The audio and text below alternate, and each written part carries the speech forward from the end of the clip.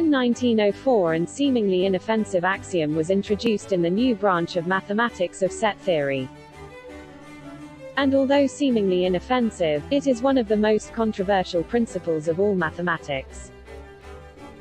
This axiom has a really interesting place in the foundations of mathematics, and we will try to explain its meaning, and why it's controversial.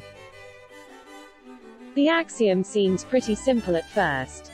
Given a collection of non-empty sets, we can choose one element from each set. This is it. So, given any collection of sets, it is possible to assemble a new set containing exactly one element from each member of the given collection.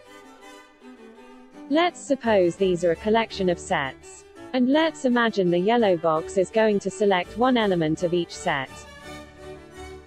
The yellow box then creates a set with the selected elements. We call this box the choice function. Many times, we don't need such axiom. We can define a function or a rule that chooses or selects one element of each set. Such rule could be, choose the least number of each set, or the largest, or any other rule that finds a pattern and makes a choice based on that pattern. Even if our sets are infinite but countable, like the set of natural, integer, or rational numbers, for example, we don't need the axiom of choice. We can give a rule to select the elements. We don't need the choice function given by the axiom of choice. We can construct a function ourselves. We can choose the least number, in the case of a subset of the naturals, or the middle number in the case of an open interval of the rational numbers, for example. We can explicitly construct a function. But not every collection of sets allows a deterministic rule like this. The axiom of choice says that we can choose an element from each set, even if we can't describe a rule for making that choice. It is by no means obvious how to produce a choice function for the collection of arbitrary sets of real numbers. Let's say, the red sphere represents a random set of real numbers. And the yellow spheres represent an uncountable number of elements in such a set, with no patterns. We could have infinitely many sets with infinitely many elements of real numbers. Without patterns, we can't explicitly give any rules to select an element of each set. But the axiom of choice gives us such function. However, it only says that it exists. It doesn't define it or describe it. We don't know what such function is. We only know that it exists. The axiom of choice has weird effects precisely because it is so unlimited. It tells us that given any infinite collection of infinite sets, we can pick one element from each set, even if the sets are too big to really understand, and even if we don't have any extra structure to guide us. One of the most weird and famous consequences of the axiom of choice is the Banach-Tarski paradox. The paradox shows that one consequence of the axiom of choice is that any solid sphere can be split into finitely many pieces, which can be reassembled to form two solid spheres, of the same size.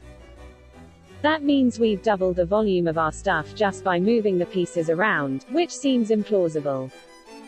We definitely can't do that with a real ball. Zermelo's 1904 introduction of the axiom, as well as the use to which he put it, provoked considerable criticism from the mathematicians of the day.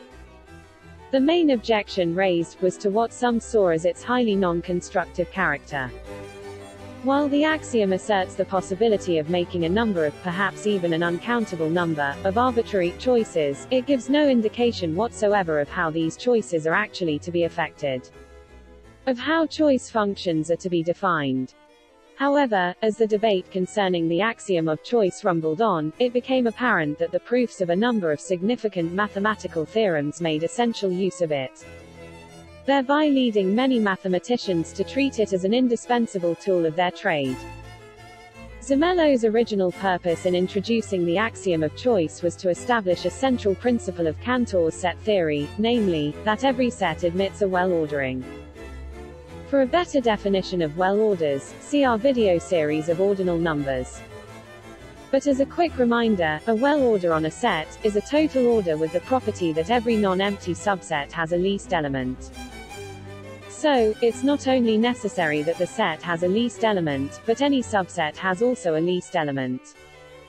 For example, the set of the natural numbers with their standard ordering has a least element, 0, but also, any subset of the natural numbers have also a least element.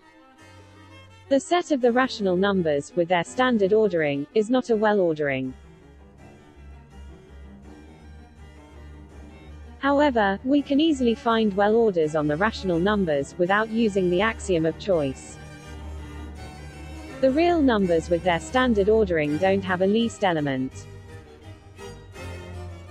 However, the axiom of choice guarantees a well-ordering. It doesn't describe this ordering, but there is one. Apart from its highly non-constructive, even idealist character, some mathematicians also questioned the soundness of the axiom of choice. It wasn't until the middle 1930s that the question of the soundness of the axiom of choice was demonstrated. Kurt Gödel's proved its consistency relative to the other axioms of set theory. That is, no contradiction is deducible from the standard set theory when used together with the axiom of choice. Eventually, it became apparent that the proofs of a number of significant mathematical theorems on different fields of mathematics made essential use of it, thereby leading many mathematicians to treat it as an indispensable tool of their trade.